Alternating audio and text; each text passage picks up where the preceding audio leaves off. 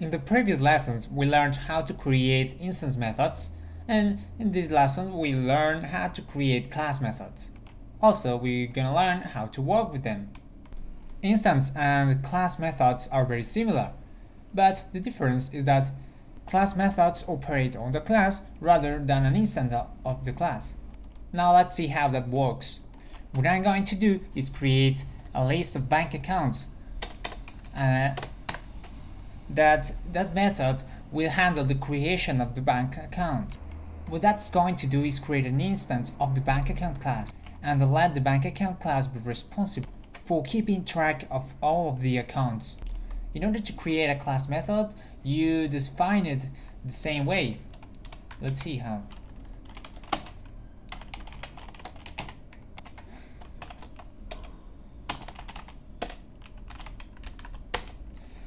But instead of the normal name, you prefix it with the word self and followed by a dot.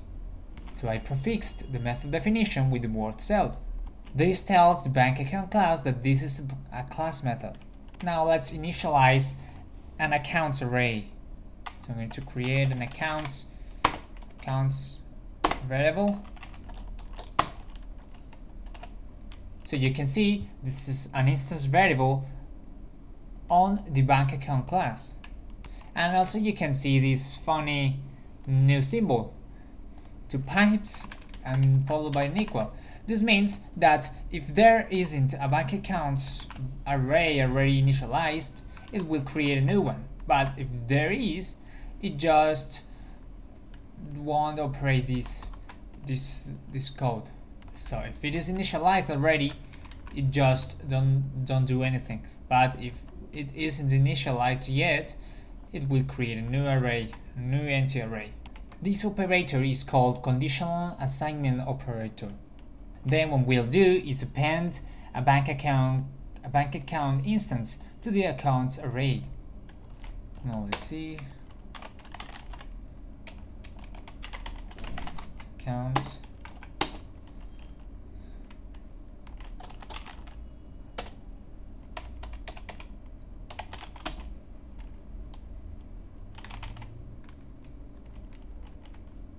Okay, it's showing an error, a syntax error, so just for avoid some errors, you can add parentheses to the arguments of the new method here. Sometimes the parentheses are necessary in case you see errors. Now let's run this program. Well, instead of run it, we just load it, as we did in the last lesson. Okay, load the program, and let's create a new bank account. So bank account. We'll use our class method, bank account dot create for, and we'll send the name for Sebastian. Okay, so here we have a new bank account instance that was appended to the accounts array. This array is actually inside of the bank account class. Now, this isn't entirely useful on its own, so let's find the bank account once we create it. We'll do this by using a combination of instance methods and class methods. Well, actually, just let's create a new class method called def self find for, and we'll receive a name. Now let's find in the accounts array an account with the name we receive as that find. Remember, we use this function when we learned about arrays in our in the previous stages. Okay, so now we have an account, and let's ask the account that name equals name that we receive. So this function will return the account that we find first. Now let's reload our bank underscore account file in order to this change take effect.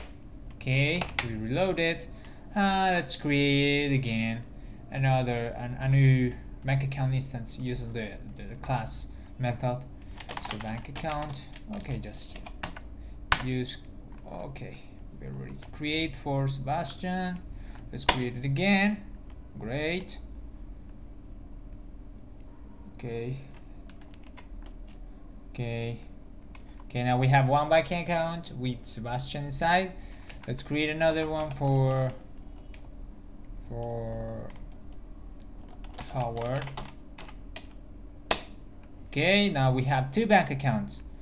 And let's create the last one for, I don't know, A, B, C, D, E, F, G.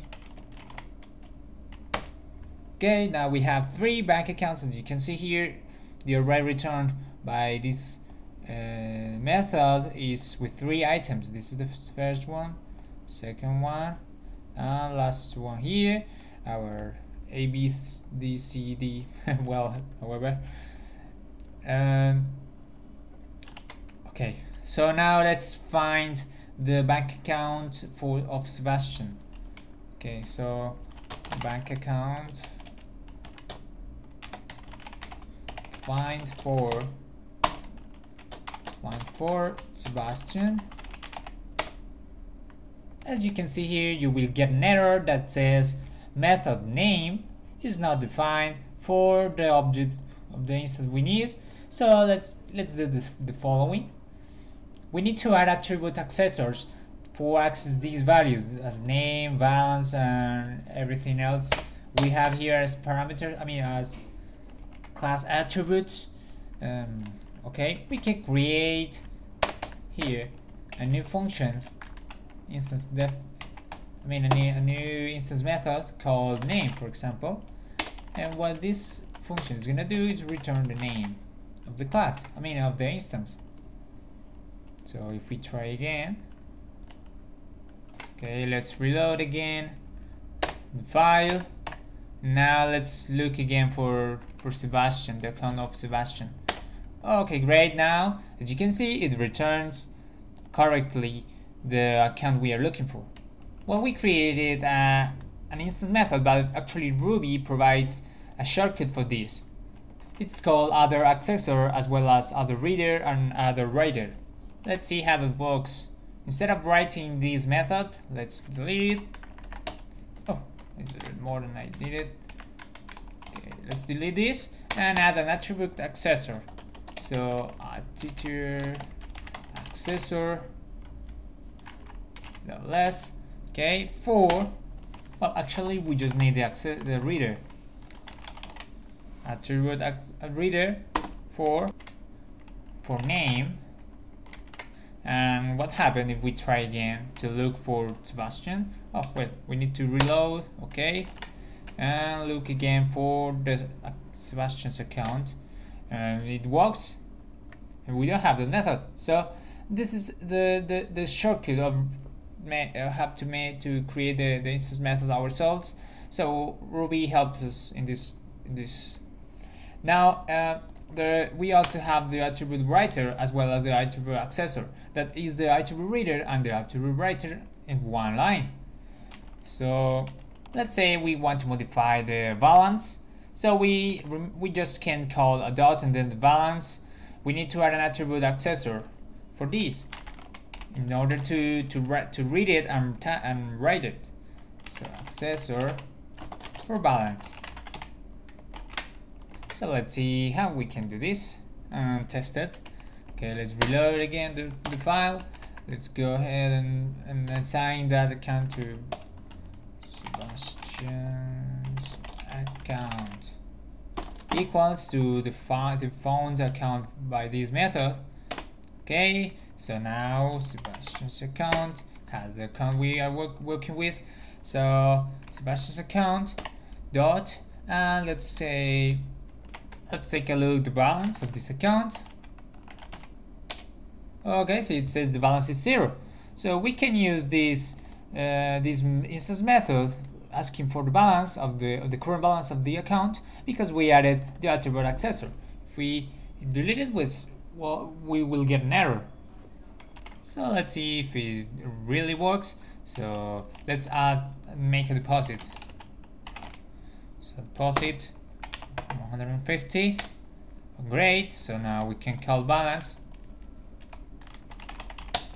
Okay, so we can't query the balance anytime we need it on the account. For creating our class methods, there is an alternate syntax that is more readable or better to use.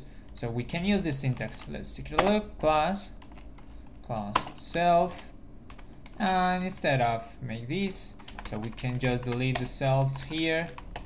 So we don't have to specify anytime we want to create a class method. That it is a class method using self keyword.